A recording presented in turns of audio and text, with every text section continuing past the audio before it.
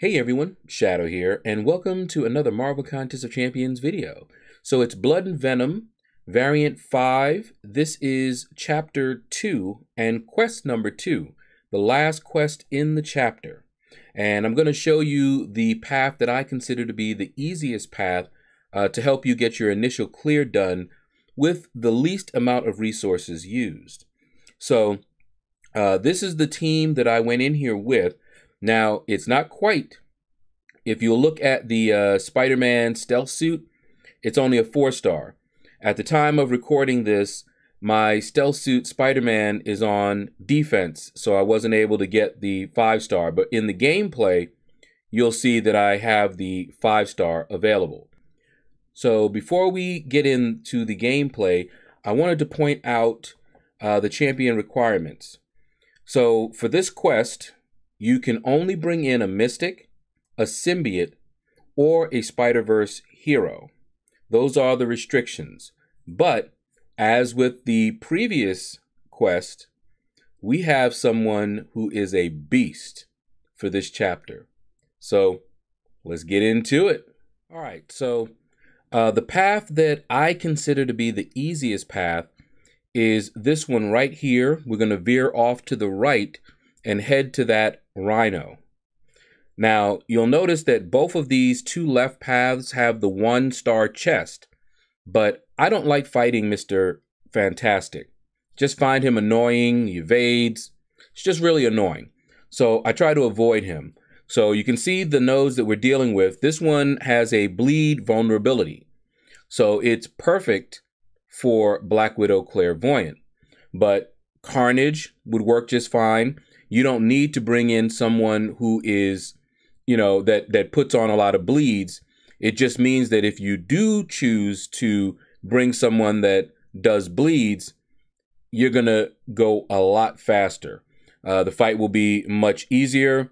So Black Widow Clairvoyant and Carnage come to mind.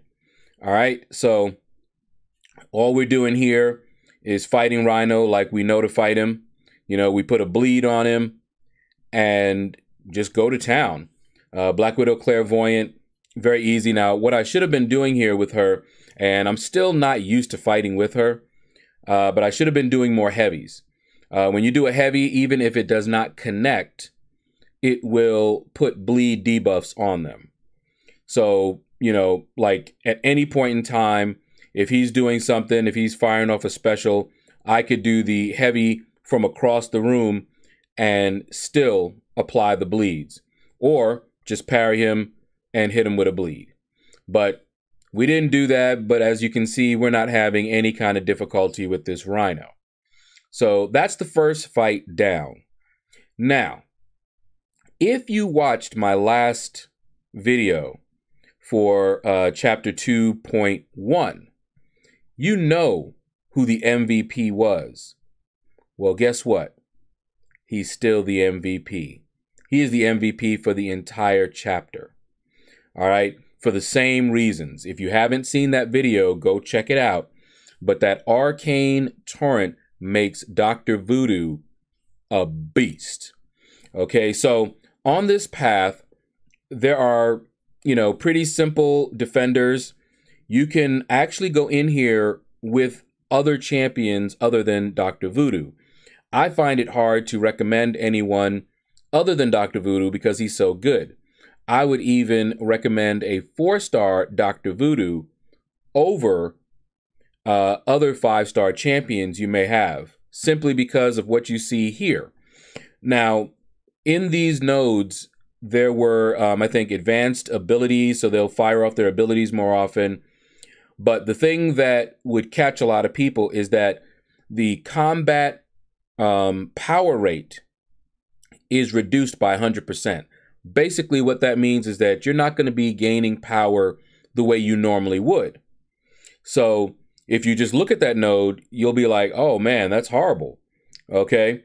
But because Dr. Voodoo and the Arcane Torrent synergize so very well, as you see, he's gaining power other than hitting or being hit. So that doesn't stop anything, and you can see how fast he's gaining his power. That's because of the global.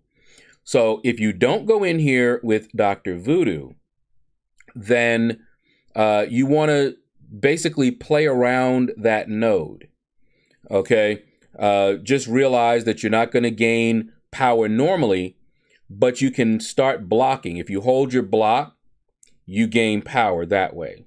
So Dr. Voodoo is not the end-all be-all. He is the best option in my opinion, but you can do it with a variety of other champions.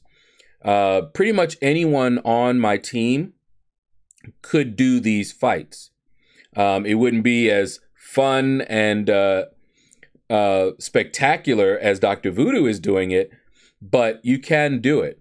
You know, Black Widow Clairvoyant could have done these fights. So could Venom. But Dr. Voodoo does so very well. And keep in mind that Arcane Torrent gives him extra attack based on the number of buffs that your opponent has, I believe it is. And he's just going to keep cycling his special threes. Now, the other reason that I really like Dr. Voodoo for this is because I run suicides. And because I run suicides, I don't really want to fire off many special ones and twos. Not what I want to do, because I'm going to take recoil damage every time I do that, and I'll be killing myself. So by firing off a special 3, which does not incur any recoil damage, as you can see my health, we can stay up. We can stay close to topped off. You know, not perfect, but close to topped off. And after, or at the beginning of every fight, Dr. Voodoo heals a little bit. All right. Now, one thing that you want to do when you're looking for the easiest path, this path, especially if you have Dr. Voodoo, is going to be your easy path, but that doesn't mean it's the only easy path. What you want to do is you always want to look at who you're going to be fighting on that path, as well as the nodes, and also any globals, and whether they synergize well with any of the champions you have available. All right, so now we're fighting Magneto, House of X, as he has been renamed, and it's going to be the same thing. You know, we don't care anything about his specials. We don't care any of that stuff. Now, you see how he was holding block and gaining power, so you have to be careful with that, because if they hold block for too long, they can go straight to a special 3. Fortunately, the AI isn't that smart and doesn't try to do that. So you want to play somewhat aggressively. All right. But Dr. Voodoo, as you can see, look at that. It's back to a special 3. So even with this 4-star, you'll be able to do the same thing. But like I said, it's just a different play style. If you choose to go in here with someone other than Dr. Voodoo, or if you don't have a Dr. Voodoo, even as a 4-star, I don't know if I would bring a 3-star in here, but a maxed out 4-star, I certainly would. But if you go in with someone else, just remember on this path, you just have to hold your block to gain power. So it's just a little bit of a different play style. But we don't have to worry about any of that when we're fighting with Dr. Voodoo. So that's pretty much how all of these fights go. All right, so what I'm going to do is I'm going to get out of your way and let you watch the next couple of fights. It's not that long, not like the previous one. We only have a few fights left until the boss. And then I will come back and we'll talk about that boss, how I tackled him, and how you might want to tackle him as well. So I'll be back in just a few minutes.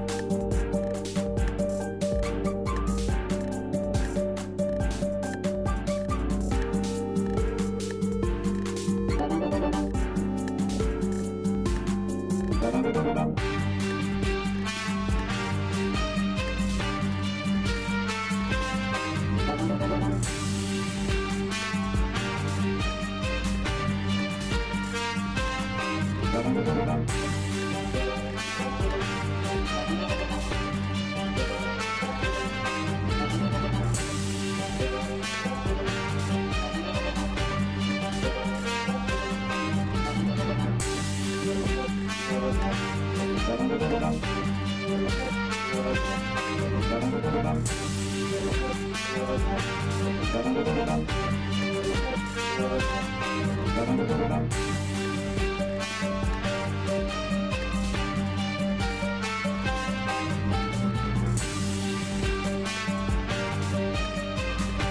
right, and we're back, and that didn't take long at all. Dr. Voodoo just tearing folks up all along this path. All right, so we're finally at the boss, and it is an OG Storm. Her specials are easy to evade, so I'm going into this fight full of confidence. All right, you see we still have the Arcane Torrent, that's the global. And we've got adaptive, arc overload, aspect of evolution, basically nothing that concerns us. So you've seen what Dr. Voodoo can do with that arcane torrent, okay? So I figured we're going to be cycling special 3s without any difficulty here. All right, bait out a special. All right, and we're getting up there. We got our special 3, so we just need to bait out the special 1. And what was that? Ooh, you just don't know how that ticked me off. You know, I'm just like, okay, I just need to bait out this special 1. Then I'm going to fire my special 3, and we're going to go into that rotation and take her out. But no, that's not what happened. I'm not going to complain because people don't like it when I complain about what actually happened there. So let's move on. Spider-Man Stark Enhanced. I brought him in here. As I mentioned before, you do not need Dr. Voodoo, even though he is, in my opinion, the best option in this chapter for the majority of fights.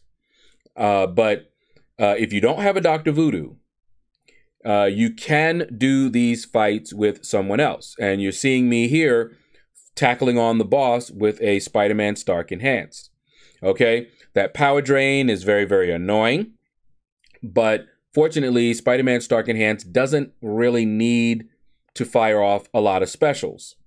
All right, he just wants to build up those poise charges and go to town. I did manage to get a special 2 off. And just look at that damage that's being done. I love Spider-Man Stark Enhanced. He's still one of my favorite champions to fight with, even though I don't get a chance to use him a whole lot these days. But in this quest, there was no way I wasn't going to bring him, even though I knew Dr. Voodoo could handle himself pretty well. All right, but as you can see, Starky is just ripping her up without any difficulty whatsoever. And of course, I had the rest of my team ready in case he fell. But he didn't. Instead, it was OG Storm. All right, so that's going to do it, guys, for this video. Hopefully, it helps you in your initial clear. Click like, subscribe, leave a comment. Let me know what you thought about this video. And you all have a blessed day.